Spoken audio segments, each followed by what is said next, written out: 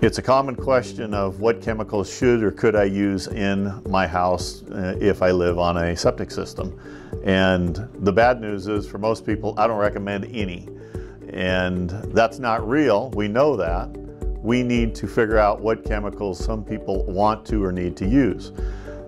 There are three distinct identifications on chemicals sold in the state of Washington, specifically warning, danger, and caution. If you live on an on-site septic system, we believe that anything that says danger should not be being used.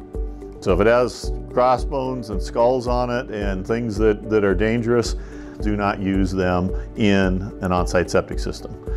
Now, if it says warning, I would recommend that you don't use them, but we know that people have chemicals like that in their household. So if you take some of the different things that you have, you might look and see, what are they?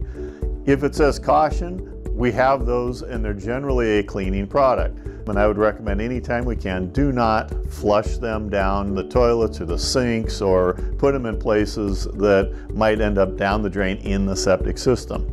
So why don't we use any of these chemicals, or why do we recommend not to use these chemicals?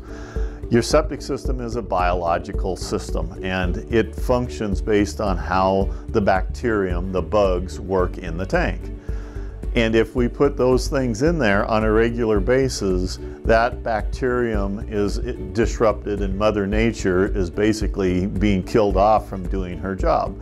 So we want to minimize what we put into the septic system to kill off the bacterium or the bugs that are in there, so that it keeps it functioning in the way that it should.